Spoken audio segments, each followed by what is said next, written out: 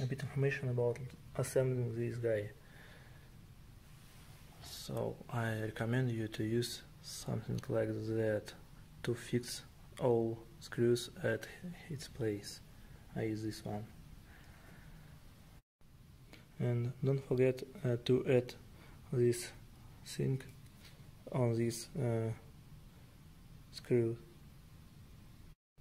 Also, as you can see, I use radiator together with fan to smooth out temperature differences when you load the processor to prevent throttling.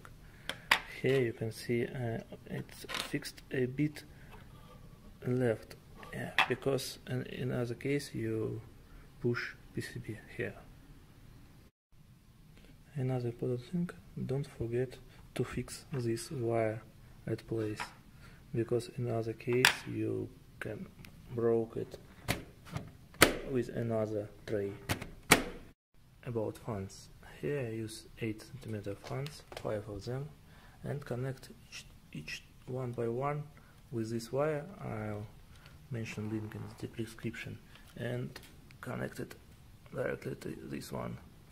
And now I can use it with usual power adapter for 12 volts.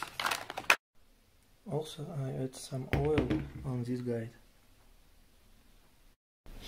As you can see, this one a bit shorter, but fit for display.